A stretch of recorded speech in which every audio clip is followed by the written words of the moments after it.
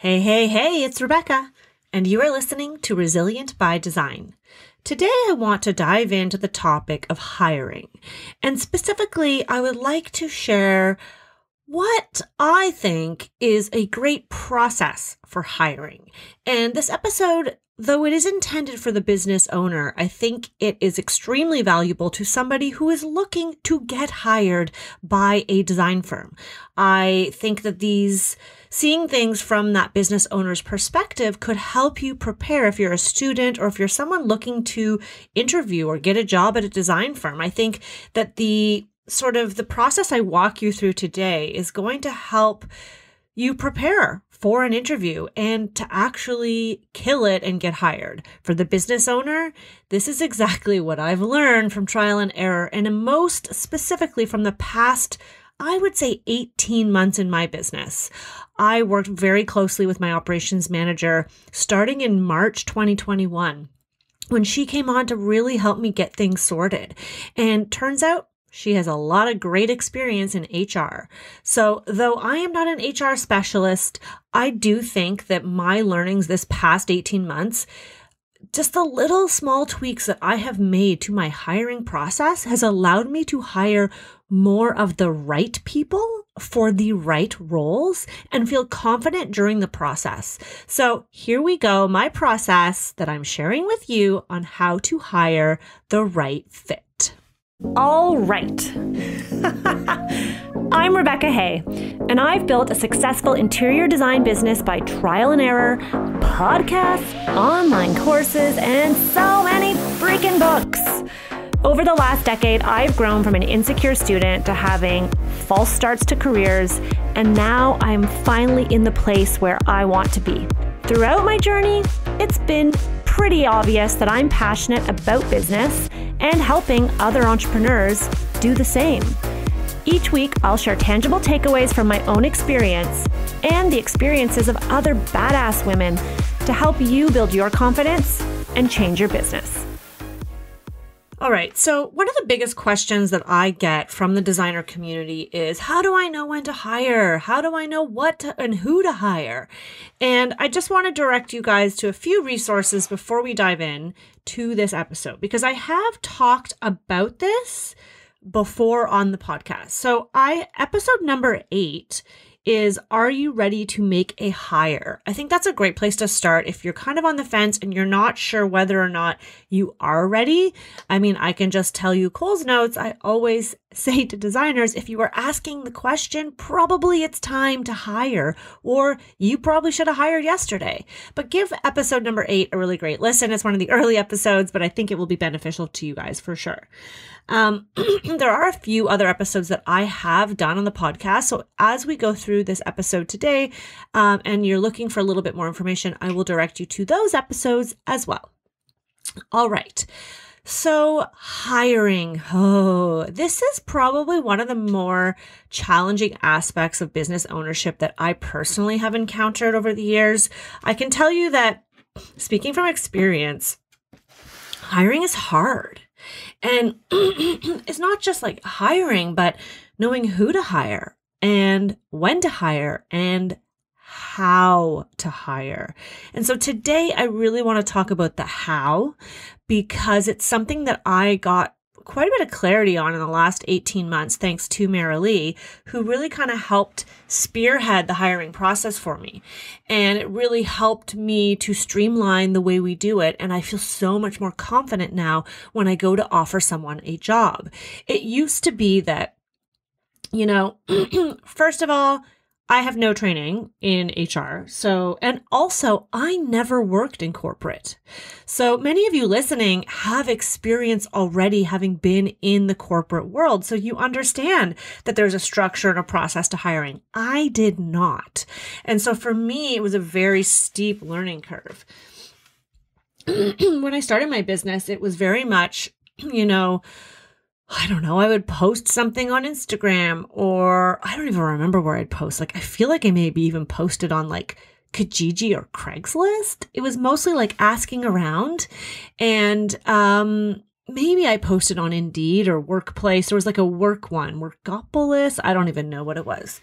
And, you get some applications, you interview a few people, and I found the person that I thought was maybe the best qualified. Maybe their resume looked strong, or maybe they were referred by somebody that I knew and I trusted that person.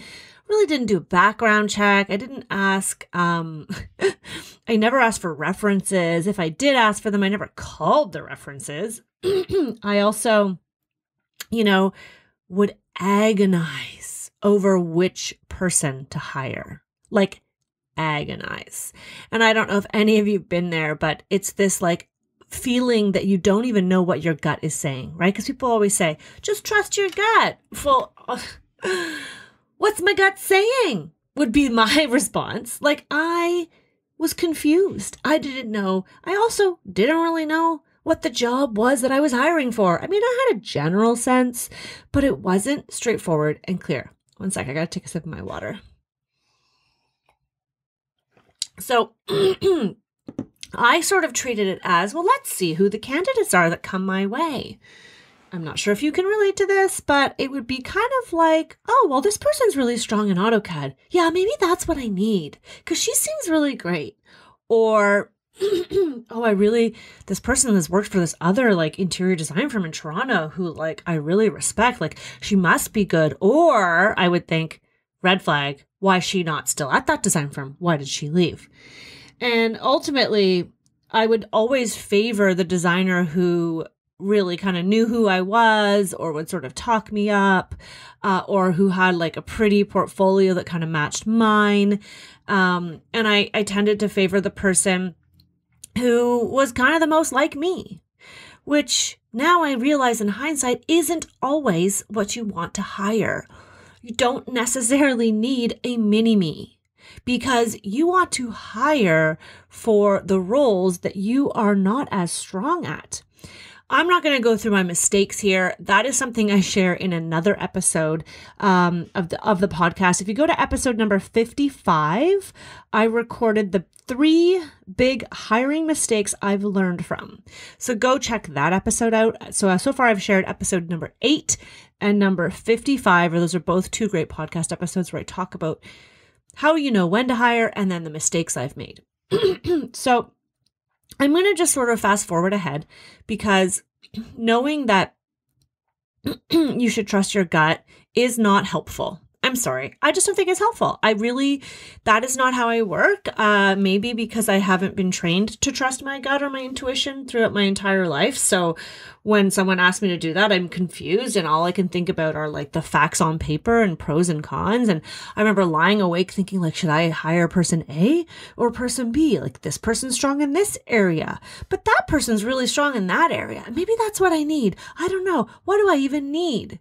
Which reality check, Rebecca, I should have known exactly what I was looking for, what I needed, and found the person for that.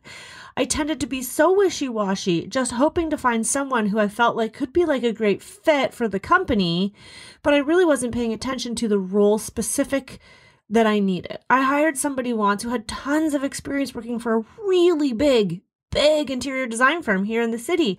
And I thought, oh my gosh, well, she's worked for that firm. She must be amazing. Well, guess what? That person had 0 experience doing the boots on the ground implementation, which ultimately I learned was the area I needed the most help with. And so that it didn't set that person up for success. I was frustrated. It did not work out. Okay.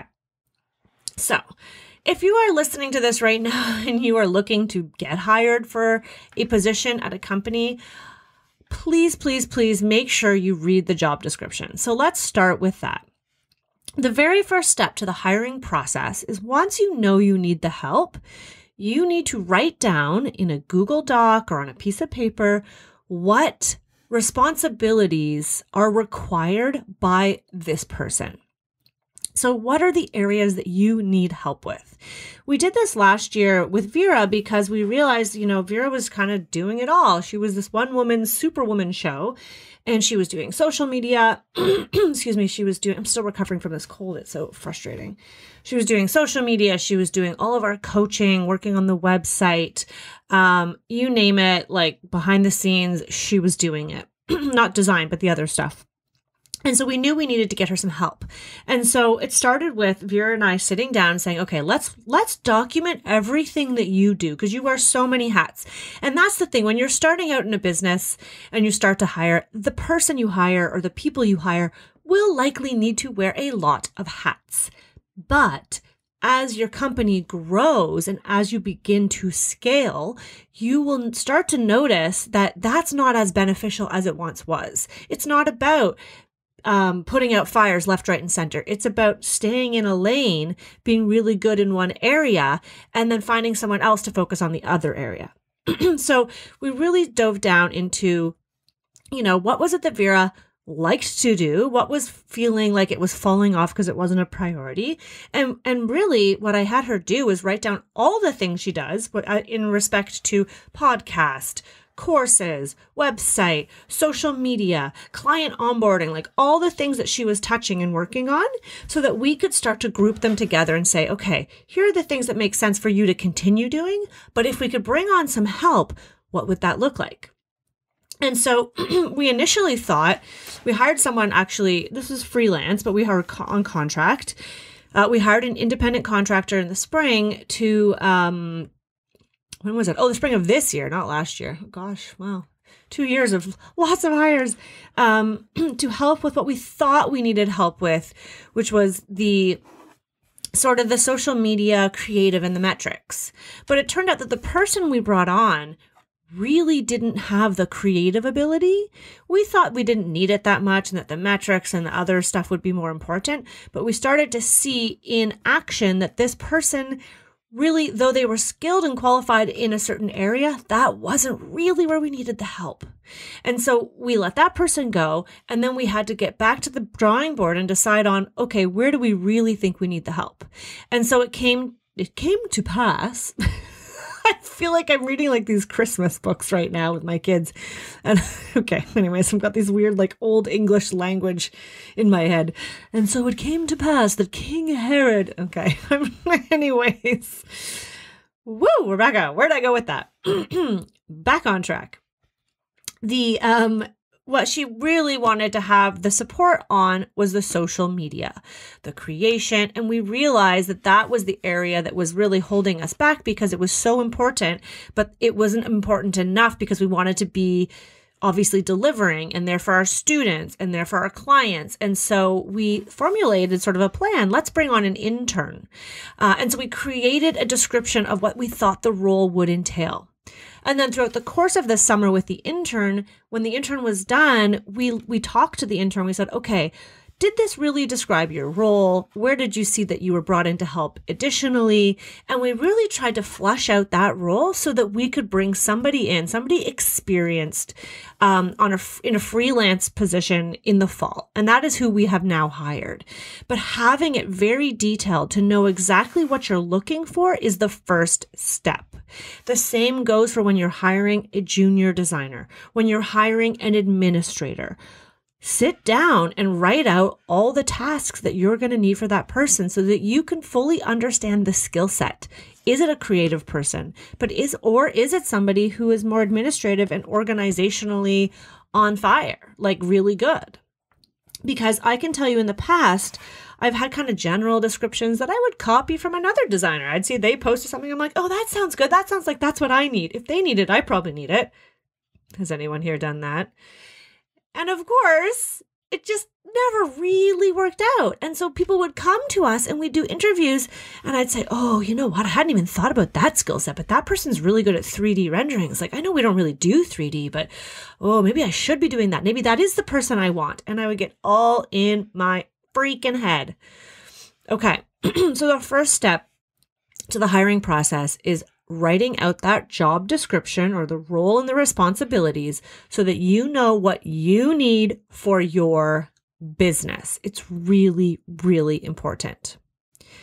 Then you have to determine how much you're prepared to pay.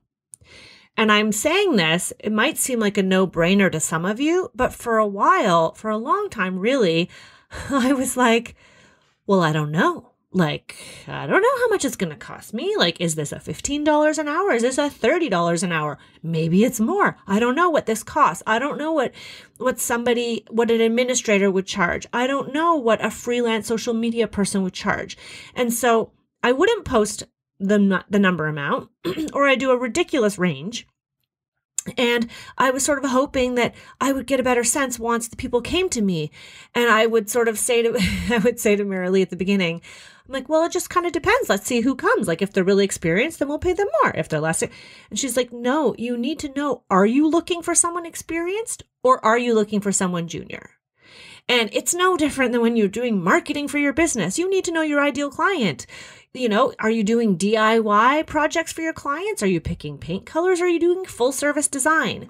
Because how you put yourself out there is going to attract that person. The same goes for hiring.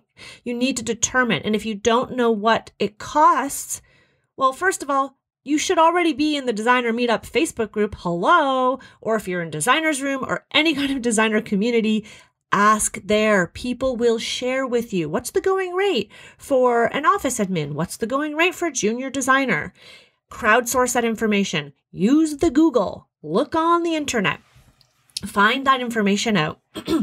And then make sure you post what the pay is for the position. You need to weed out the people who are underqualified or expecting a ridiculous amount of money that you can't afford to pay.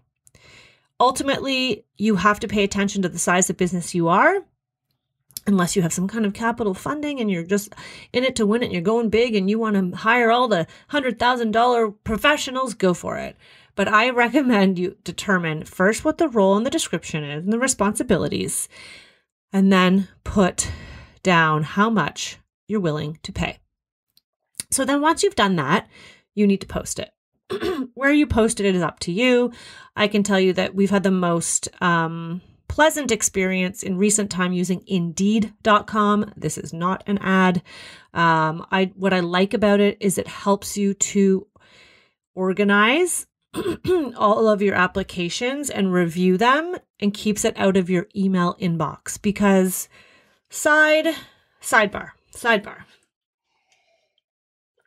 For a long time, I would post positions everywhere. And then I'd get emails and I was like, oh God, I don't have the time right now because I was the one doing the hiring. I don't have the time to go through this. Okay, I would read it and maybe I'd forget to mark it unread or I'd forget to put it in a folder because let's be honest, life is busy. I was busy tending to my clients, doing the design, chasing my team around, like doing all the things, my family, like all the things I needed to do. Sometimes applications would slip through the cracks or sometimes I would just forget and not hire at all. Has that happened to you? I did this. Oh my God, when did I do this?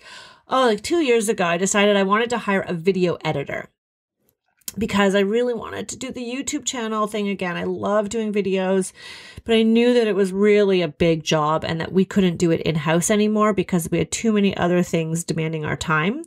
And so I thought, okay, let's see if I can get a video editor. And I used Indeed and I posted what I thought I was looking for. Got all these applications and then we got super busy.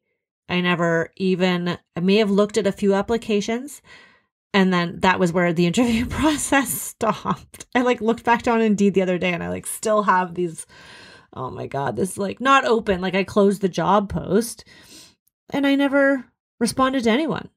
I never organized any interviews and I definitely never hired for that role because life just got too busy. I wasn't committed or prepared. And I think, to be honest, if I'm being completely open, I wasn't convinced that was my next hire. It was just me having a knee-jerk reaction to wanting to grow my YouTube channel.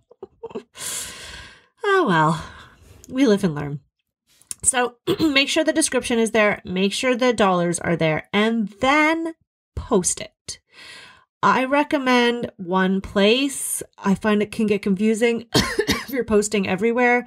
If you use Indeed on your Instagram, say go to this link to go to Indeed. Some people want to go straight to their email. If you are a solo and it's just you, I recommend you create a secondary email in your domain that's either info at or admin at or hiring at or whatever you want to call it. And that's the email that you use so that A, you don't get inundated with emails in your inbox, though you can turn off that feature for Indeed. But B, you can also like keep things organized. And that way, if anybody emails you organically, you can track it and it all goes there. Otherwise, it gets lost in the inbox. And if you do use Indeed, I really recommend you use their built-in feature and just keep everything there. Like go through, review things. You have to be cutthroat a little bit because sometimes when you use platforms like Indeed, you're going to get people from other parts of the world looking to relocate. And if that's not what you're looking for, it can get tiring. You need to be decisive and quick. For the longest time, I'm like, I want to give everyone a fair shake. I'm going to read through this resume. Let me think. Maybe they could do the job. And then I realized I can't do that. There was hundreds of applications sometimes. And so you just kind of got to go through and know what you need. Do you need 3D rendering, for example? Well, someone who doesn't have it, they're out. Do you need someone who has experience in your city, in the design industry, because you need someone more senior? Well, go through. If they're not in your city, they're out. You have to be cutthroat. And the reason I say that is you need to know what you're hiring for. If I need someone who can just pick right up and knows where to go to Kravit to pick fabrics, knows, already has built-in relationships with suppliers, like if I'm looking for a senior, I'm not probably going to hire somebody who currently lives in Australia. I'm not, because I need someone who can just hit the ground running. Now, yes, are there always going to be those diamonds in the rough? For sure. But I do recommend that you get super clear on what it is you're looking for so that when you're going through resumes, you can have your criteria. And if they don't check off all the boxes, move on to the next resume. Okay. So review. I recommend that you pay to promote your, I think nowadays we live in a world where it's pay to play and people may not be seeing your post, your job posting if you don't pay. Minimum, I pay like the littlest amount of money, but just something to get it in front of more eyeballs. Then I recommend you close it. I recommend you post the job and 1 week later you close it because otherwise it's going to get overwhelming. You're going to get busy doing other things and you're going to forget. Remember, if you're posting a job description and you want to hire, it means you need somebody to join your team within the next month or so. Don't hire 3 to 4 months out. People aren't planning that far ahead unless it's like your friend's brother who like is living in Vancouver and is moving back in January. Like that's okay, fine, maybe then.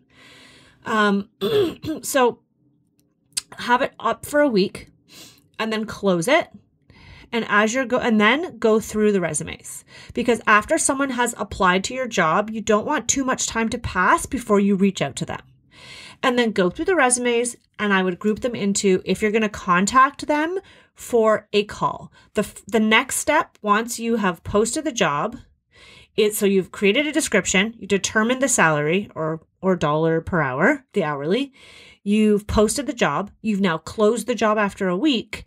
The next thing I would do is shortlist the people you are going to contact for a phone call or a Zoom call. It is up to you.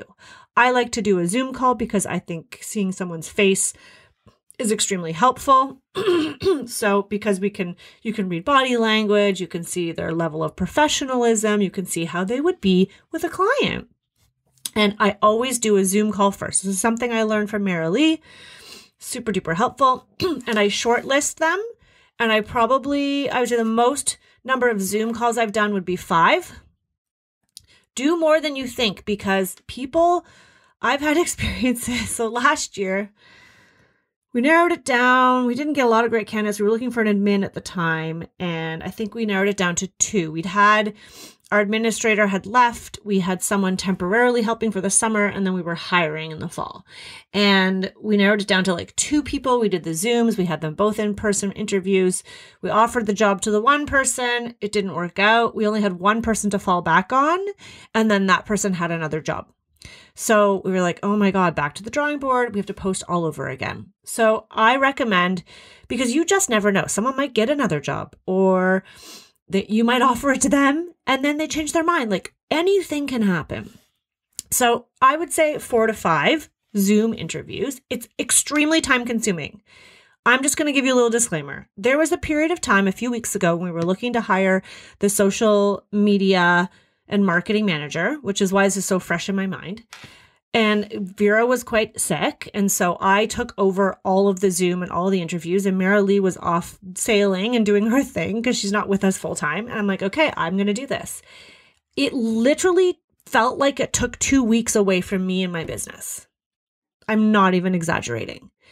It was so much time, which is why I kind of never really fully gave it my all before.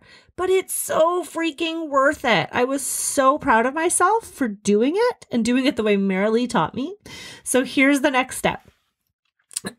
Contact the people you're interested in for a Zoom interview. So I would like to invite you to have a preliminary first interview via Zoom with myself, and if there's someone else you want in it, you let them know, and then schedule it. I recommend scheduling it all through the Indeed platform. It keeps everything streamlined so that you just go there for that one thing. You're not having to mix work inbox with hiring.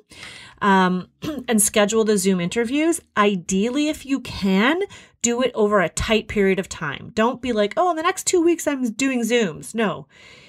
In 2 days' time, I'm doing 2 days full of Zoom interviews, for example.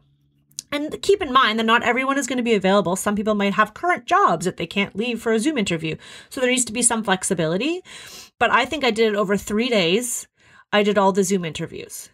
I tried to do them back to back if I could, just because I like to batch like tasks. And also I can really see apples to apples that way. And then during the Zoom interview, you need to have prepared with you the questions you are going to ask. And this was a big takeaway that I learned last year from Marilee. You need to ask every candidate the same questions. This literally blew my mind. This blew my mind when she told me this. I was like, really?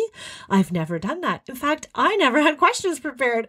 I also never did a Zoom interview. I was like, come into the office on Friday at 10. And I would chit chat and ask them questions on the fly. Yeah, no wonder I was terrible at hiring before. So have your questions at the ready. I recommend putting them into a Google Doc. For last year, Marilee and I had them handwritten. We'd sit down, the two of us, before the interview. Okay, what are the questions we want to ask? And we'd write them down. But then the next time we're like, where did that piece of paper go?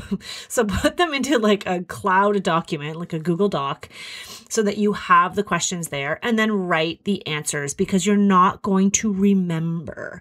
So I would keep another tab open, or I would type up the answers. You could handwrite the answers as well. I've done that before.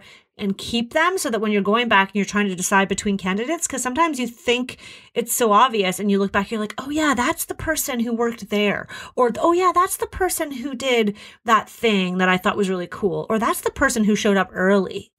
Write those things down. So Zoom call, before your Zoom, set up a piece of paper or a Google Doc with your 5 questions that you want to ask.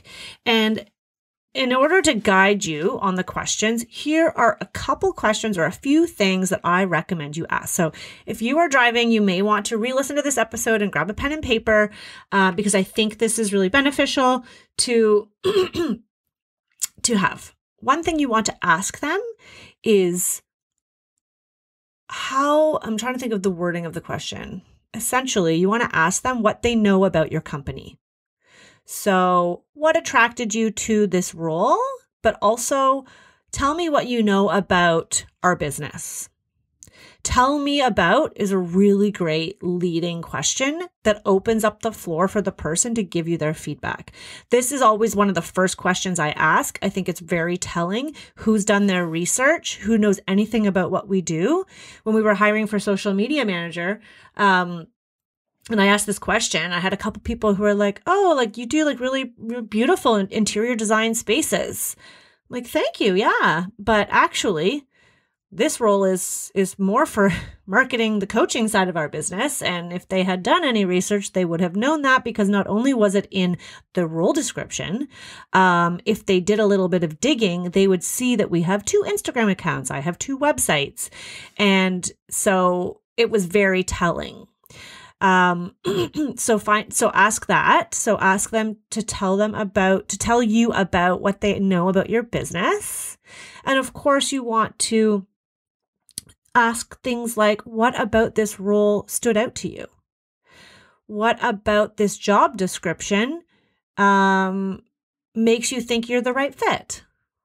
And let them do the talking and you take all the notes. Then you also want to ask I think it's important to ask it in the Zoom call, what their expectation is as far as compensation. Because oftentimes we do let's say a range. We might say, okay, compensation, and you put it on Indeed, is between $18 and $30.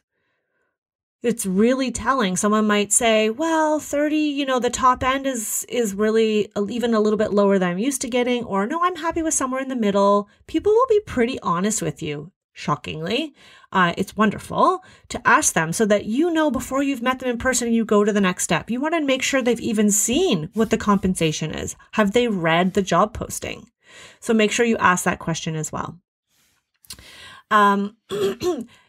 Other questions might be about, now it depends on the role, but you might want to ask them about flexible working. What's it called? Like working from home versus coming to the studio. Those are really important conversations that I think need to be had in the Zoom call. If it's a remote position, you need to mention that. Say, are you comfortable with coming into the office? If it's not a remote position. For me, that was a question. I said, it's really important that we're just wanting candidates to know that this is not a remote position. This is a hybrid position where there will be a requirement every week to come into our studio. The reason for that is the collaboration aspect of what we do is really important. And so you need to know. We interviewed someone last year for an office admin role. I was super clear in the Zoom interview that it was an in-office position, no flexibility. I needed a face. So when people and suppliers come to our office, there's someone at the front desk answering the telephone. And she made it to a second interview, came in person, and then we offered her the job. And then she wrote back asking about the flexibility of working from home. And I was like flabbergasted. Like, are you freaking kidding me? We've spoken about this. Like, what a fucking waste of my time. She then turned down the job offer saying that she thought her existing position was a better lifestyle fit because she could work from home. And I thought, then why the hell go through this process of all these fucking interviews if you don't want to come and work here? We were so clear from the beginning. Blowing my mind. So that could happen to you. And we were like, cool, back to the drawing board.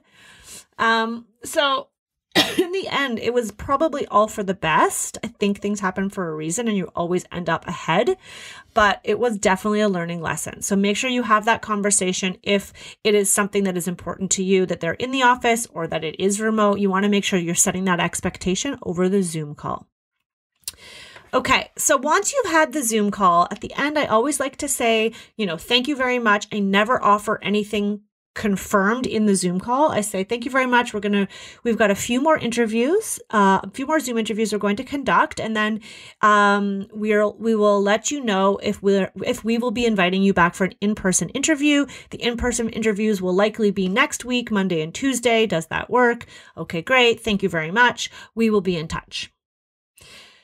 I like to say don't commit because you just never know what might happen, who else you might interview, and you might think you're bringing them in for a Zoom, and then the next 2 candidates are so much stronger that you feel bad. Well, I already invited them for an in-person interview, blah, blah, blah. So then once you've conducted all of your Zoom interviews, and I think it's also, I'm just going to add that I think it's important and it's okay to let them know you're interviewing multiple candidates. I always was like, would shy away from saying that because I didn't want them to feel bad. Like, what the hell, Rebecca? Jeepers, your people pleasing is next level. So let them know it's fine. It's normal. And for those of you who come from corporate, you're probably laughing at me right now. Like, obviously, Rebecca, duh. Anyways, this is just what I've learned. Okay. This is my path. So you've had your Zoom interviews and now you look at all the candidates and you determine who is strong enough to come back for an in-person interview. It is okay for someone not to go from the Zoom to the in-person interview. That is okay. Then you want to reach out to the people. Let's say you now want 3 people to come back for an in-person interview. I always say, and this is what Marilee taught me, you want to have a minimum of 2 people for an in-person interview. You need, even if one person, you're like, yep, I'm hiring that person. You need to bring in that second person or ideally a third so that you have that comparable. Also, how people show up in person can be very different, shockingly, than Zoom.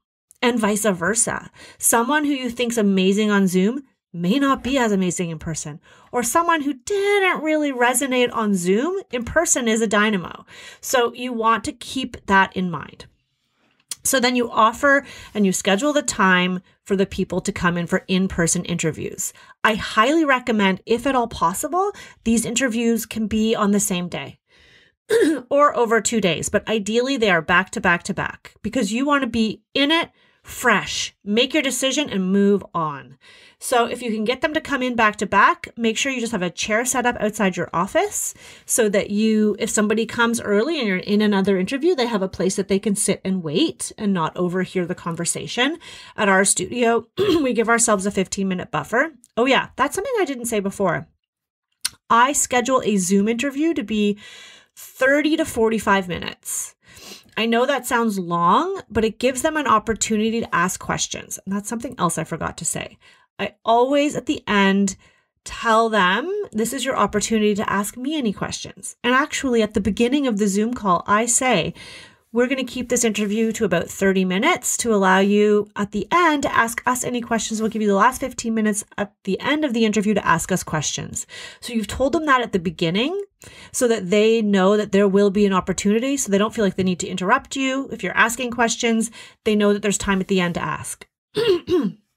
So in-person interviews are scheduled an hour block. Same thing. We try to keep it to half an hour with 15 minutes of questions, knowing that oftentimes things will roll over a little bit, but that way you can schedule people on the hour or half or however you want to do it.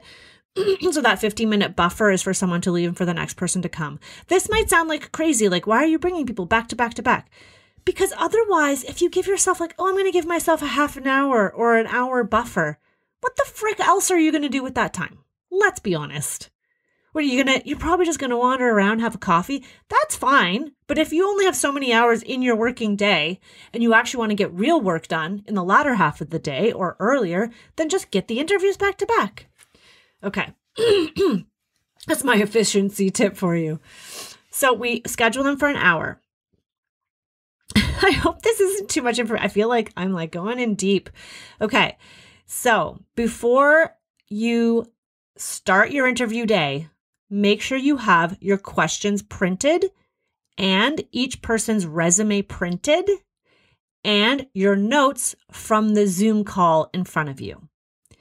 And this is important because I don't like looking at a screen when you're in an interview. I much prefer paper. You could use an iPad with one of those stylus to take notes. I've done that before. I still find that writing the notes on paper is way more beneficial and it just goes faster. And versus typing as someone's talking, it just feels rude. I don't know. It's just me. I also am faster at writing things by hand than I am typing. So you want to have that ready to go. And the interview questions need to be a little bit more in depth than what you had in the Zoom. That said, I have asked the same question because what I've done recently is after the Zoom interview, I've asked them to prepare something for the in-person interview, kind of like a little bit of homework. And for example, for the social media role, I said, I would love for you to do a little bit of a deep dive into our brand and come prepared at the interview with some feedback on what you see that we're doing well and where you see opportunities for improvement. Essentially, this gave me two results. One, I could see their level of understanding of social media, right? Because they would talk about aspects that either things that to me were a bit Mickey Mouse or things that were more high level, but also it gives them an opportunity to actually deep dive on our brand. It forces them to look at it to make sure that this is the right fit. So I would ask then in person for that feedback, which is essentially asking them to tell us more about, you know, what they know about our business, because it's really important that this person understands your company and the role.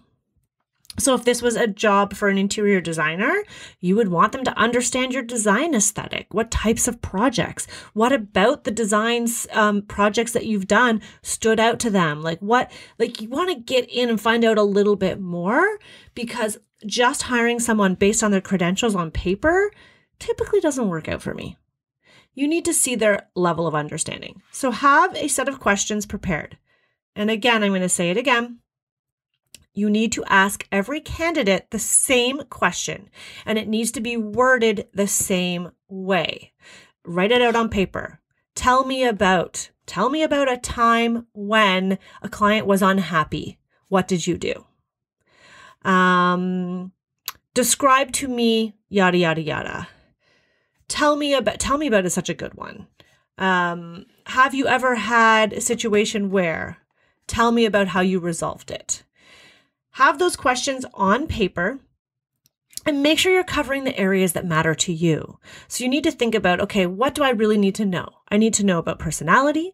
I need to know about problem solving, let's say. I need to know about design aesthetic, perhaps. I need to know about work ethic. What are the things that matter to you? And then frame questions around those areas and make sure you're asking the same questions. It doesn't mean you're not going to have a different conversation with each candidate. Someone might say something and you might bring up an idea and you might say, oh yeah, well, that's actually that we use Asana, and that's great to hear that you've used Asana before, because that's how we track our projects. But make sure you ask the same questions and you give them an opportunity to ask questions of you at the end. At the end of the interview, you usually have a pretty good sense, but unless you're like rock solid, I don't offer the position then and there. I say, thank you so much. You're a really strong candidate. We have a few more people to interview this week, and we are hoping to make our decision by the end of day Friday, or we're hoping to make our decision by next Tuesday. Let them know a timeline so that they can expect to hear from you, and they're not just every day waiting to see. Then, after you've conducted the interviews and you make your decision, you need to contact everyone who you interviewed to tell them that you have moved in another direction, or that the position has been filled, and that you appreciate their time and wish them the best, so that you close that loop. You can't just not respond. And I've done that. Where I'm like, oh yeah, shoot. And that's why I like using Indeed, because then I know exactly who the people are that I need to respond to and say, thank you. We're not moving forward. But what I can tell you from past experience, do not tell the people that are the no's until you get a yes from the person that you want.